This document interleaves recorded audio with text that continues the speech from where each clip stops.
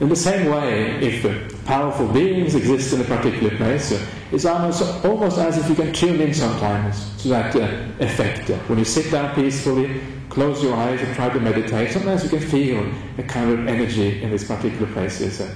Nothing supernatural, it's just the effect of presence of these particular beings. So these are the kind of things that we can hope to experience on these trips.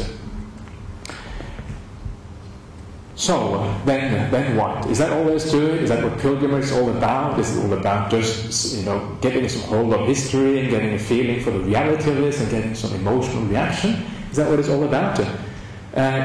No, this is not what it's all about. This is only like the thing that we do when we go on the pilgrimage itself. The real significance of going on a pilgrimage is not these reactions or these things that we feel when we go there. The real significance of pilgrimage is how it affects our general spiritual practice, our general spiritual journey. You may, of course, say that to go to India is a spiritual journey in its own right, but of course that's not the real spiritual journey. The real spiritual journey that we're all on is a journey of the heart, the journey of the heart which moves towards peace, tranquility, kindness, goodness, loving kindness, compassion, all these beautiful qualities that we're all trying to develop in our life. That is a real spiritual journey. It's an inner journey which every one of us has to undertake on their own.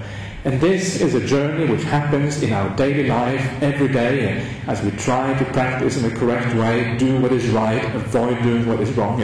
This is the daily struggles that we go through in practicing our spiritual path. And slowly but surely it is lifting us up, lifting up our minds and imbuing ourselves with those qualities as we practice.